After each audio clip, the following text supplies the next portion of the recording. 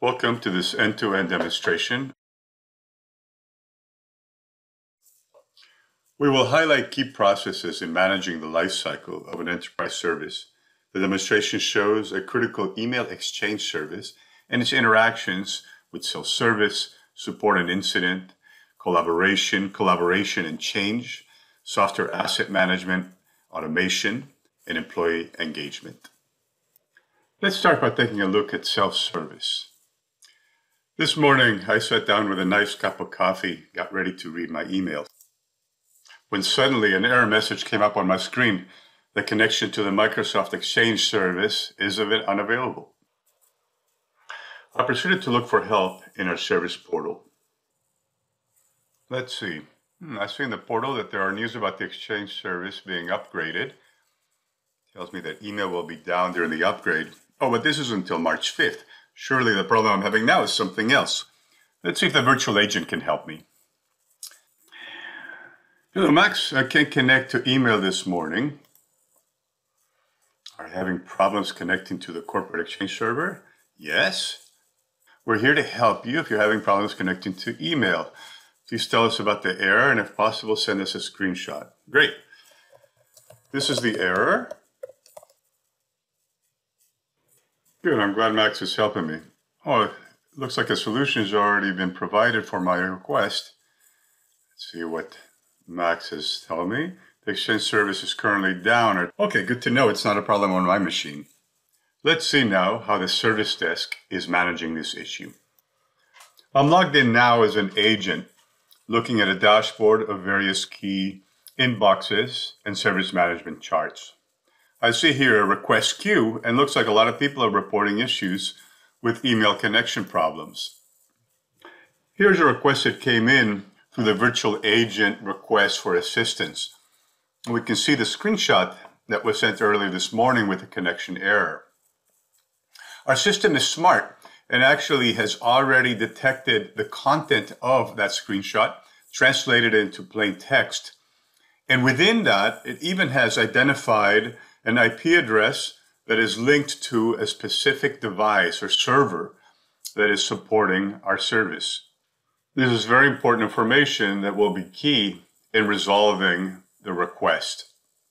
We can also see that through the creation of this via the virtual agent, a request has already been categorized, has already been associated with a specific service. In this case, it's our Exchange service, which is down. And the ticket has even been assigned to the proper group. In addition, we can see that this particular request has already posted a solution back through the self-service virtual agent, letting the user know the Exchange service is down. This is accomplished through automation that is part of the virtual agent definition for supporting email. In this case, we have a task plan that is checking for the availability of our current service. And in the case that it is not available, has already provided information to the user.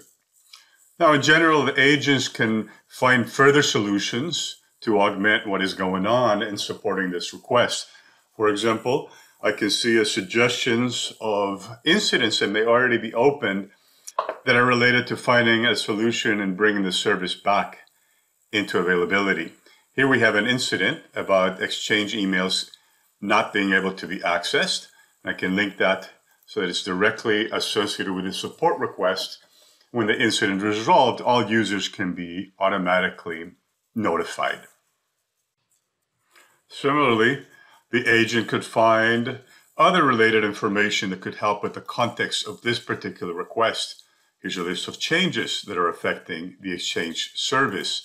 Or I could look at articles from knowledge management that can help people with other kinds of related issues, how to connect to a migrated inbox, how to deal with specific unavailability errors when the service is up, etc. If some of these solutions could help the user, I could link them to the request, and the solution will be automatically sent back to the requester. Now, going back to the request, as I mentioned earlier, we see that a device has already been identified based on the information on the error screenshot.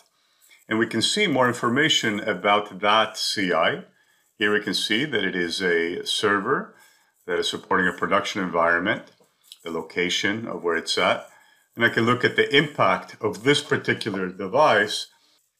Here is my impact map where I can see my server that is down, the various connections that it has, all the way up to the Exchange service, which of course is what the end user is unable to access at this moment. Now let's look further into this particular server. Here in my device view, I can see relevant information that has been discovered for the particular server. I know where it is located, the type of operating system that is running on it, and of course, all kinds of details about the specific hardware and the software that is installed. I can also find the discovered topology for the device and its various connected components. And very relevant to what we're working on right now are the related records showing us the processes that have been related to this particular CI. There's an incident, for example, that's already been opened to investigate the issue with Exchange. Let's look at how collaboration plays an important role in finding an effective solution. This is the incident that has been created to restore service to the Exchange service. We can see a standard workflow for managing incident management. And very important, we can see related records.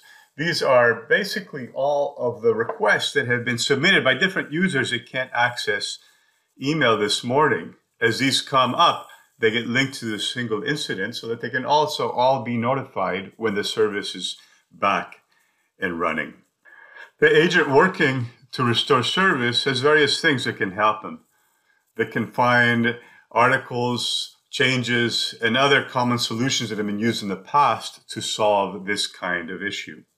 I can also have a major incident team where specific agents, experts can be added to collaborate on this particular incident. I can then start an instant collaboration with that team, and I can do that within our environment or collaborate in a different tool. Here in Teams, I have a thread with all of the experts working on this incident where I can start to initiate conversations to find solutions. Let's add some suggestions here in our collaboration chat. Somebody has posted a message. We need to generate a new license key certificate for our Exchange service. Use the automated new certificate change model to get this going ASAP. Back on the incident side, we can see that all the discussions related to resolving this incident are being tracked here, including those that are being posted in the Teams channel. So our suggestion to generate a new certificate has already been logged for tracking and historic reporting in our incident. All the collaboration information is therefore preserved. Let's take a look now at how configuration and change management plays a role in restoring our service. Let's proceed as was suggested in the Teams conversation and initiate a new change to create a new certificate. I can create a new change from this particular incident, and within the change creation, I will select the create a new Exchange certificate model, which basically predefines logic and automation for this kind of change. As we have used a reusable defined model for change management, my new change already has information that classifies it and assigns it to the right group. It is already associated with the specific service that we're updating, and I can proceed to do the planning. We can see that our change will undergo a standard workflow so I can plan, execute, check if I need to remediate any issues, and finally validate, review, and close the change. I'll also have assistance in scheduling the change. My integrated change calendar can find an appropriate change window based on the amount of time that I assume will take to implement. Looks like my next available change window is this coming Monday. I can now proceed to plan and execute my change, and this can include the creation of specific workflow tasks. Some can be manual, some can be automated, that take place in each of the phases of the change implementation. we can see that under execution, there is already an automation subflow that will generate and replace my certificate automatically. We will take a look at that in a moment. But first, I can note also that my change record gives me all the details of the involved CIs that will be affected by the implementation. I can look at the impact to understand exactly when I bring this server down, what other services in addition to Exchange might be affected. And I can look at all the related records of those things that have caused the change to need to be implemented, or if the change will have an effect or side effects that need to be recorded, those will be logged in over time. As this change will not take place in a vacuum, I have resources to let me know what else may be going on that I need to take into account. My broader change calendar can show me all of the planned changes for the Exchange service, and I can investigate when they're being performed, as well as the details on each of those changes. For broader information, I can even do a global search for anything related to Exchange and find that I have changes planned, I have articles from knowledge management, I have incidents that are open, support requests that have come in from self-service portal, etc. Any record that has been logged against Exchange can be found quickly here. Let's drill into one of these existing changes to see if I can learn more before I plan my current upgrade of certificates. This is an upgrade that was done to one of the Exchange servers. I can see the exact server and the CI information that I can drill into to look at in more detail. And change analytics actually give me information about the success or failure, as well as the risk associated with this kind of change as it was performed in the past. I can see the list of failed similar changes, as well as any successful ones if those were available.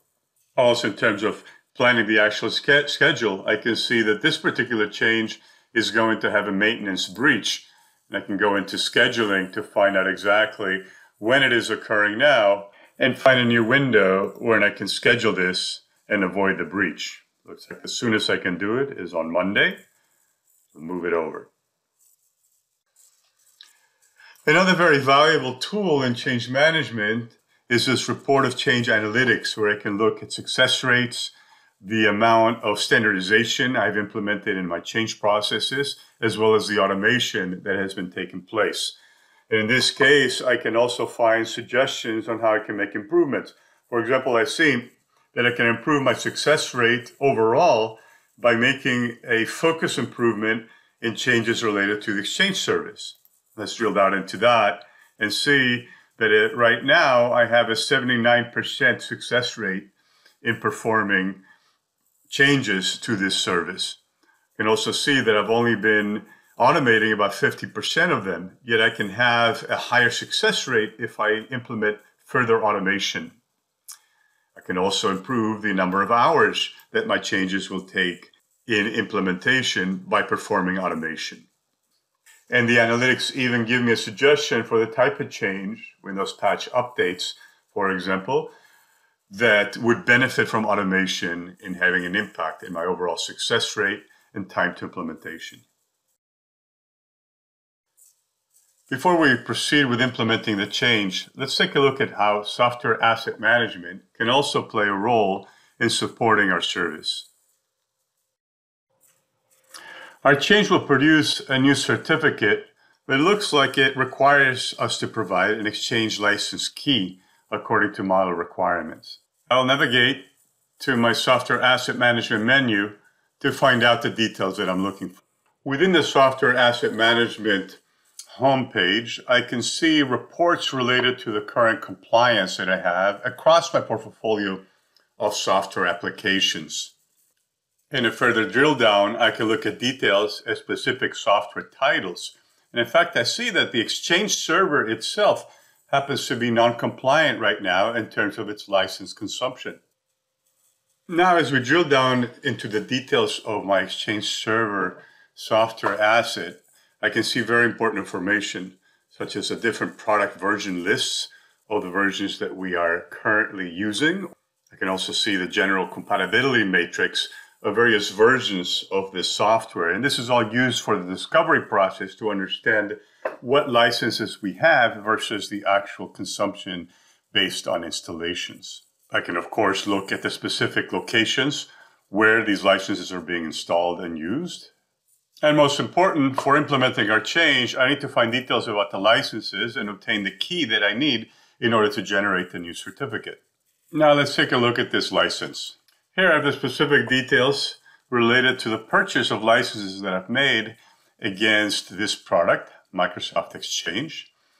I can look at how many rights I have purchased, and I could look at other details such as the actual contract that was used to purchase these licenses. Here's a contract record where I can find related information about what was paid and the effectiveness duration of the contract, terms of conditions, and also whether this is related to other contracts that I may have with the vendor for supporting other infrastructure.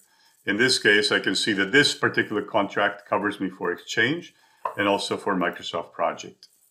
And now looking back at my license record, I can see that all the relevant license keys are stored here and are ready for me to use. With the license key at hand, let's now move on to automation and see how this can truly help in the process of implementing our change. I will input the required information here in my change, now that I've obtained my license key, and proceed to execute the change. And this is a standard pre-planned and automated change. I can see that I was granted automatic approval. Now I can go to my plan and execution tab and change, and I can see that under the execution phase, a new automation task to generate and replace a certificate has been initiated. Let's take a look at the automation. The change executes this runbook automation, which will generate a certificate, stop our Exchange service, delete the current certificate, and move on to import the new certificate, restart the service, and if all goes well, we'll be back successfully with a running service. Now, I'm sure all this is very interesting, but let's not forget about that email I wanted to look at this morning and get back to that core issue and look at employee engagement. Good news is that I've made myself a new cup of coffee and my email is connected and working again. I received a notification on my mobile device letting me know that my issue has been resolved and was given details that the Exchange service is back online. Let us know if you encounter any other problems. Great, I'll accept this. In fact, a new email was back because one of the first messages I received was a survey notification for my IT team, letting me know that the ticket was resolved and wanting to know my opinion. What do you think? I think IT rocks. I'm going to fill out the survey, let IT know that it was very helpful to know the issue was not on my machine and that they would resolve it rather quickly. And I will definitely come back to this channel if it ever occurs to me again. Hi, Marks. Now, employee engagement and feedback is always very useful and important to IT. And we can see here the actual survey that generated those questions that were just answered. One very useful tool is a hot topic report that looks at the different comments coming back from survey responses, the trends of what is in people's minds. We can see that a lot of comments here have to do with fast responses to the solutions, or some are actually praising or talking about the agents involved. We have some that were reporting how the problem was fixed. Maybe it took too long or it was fixed through a live chat, etc. So with these reports, we can better understand where we're hitting the mark and where we can make improvements. And with this, we've come to the end of our life cycle demonstration of enterprise service management and the way a key service such as email, Microsoft Exchange can be supported by the enterprise. Thank you very much for watching.